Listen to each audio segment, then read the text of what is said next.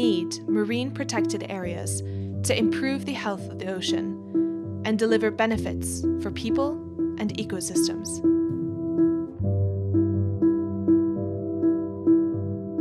But we must provide them with adequate resources and manage them well.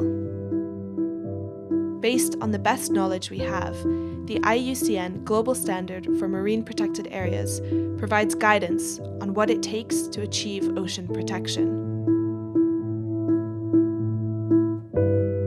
Some countries around the world are working hard to achieve long-term preservation of nature. Accomplishing this requires putting conservation first, defining goals and objectives, and finding a suitable size, location, and design, while saying no to industrial fishing or seabed mining. But when we fail to meet the standard and call any form of ocean management a marine protected area, we promote nothing more than meaningless labels, creating the illusion of protection, when in fact, there is none.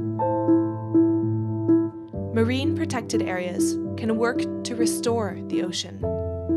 We have the tools and knowledge to make things right, to go beyond words and act resolutely and efficiently.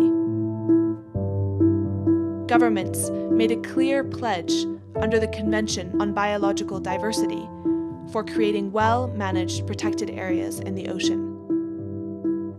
So now is the time to act.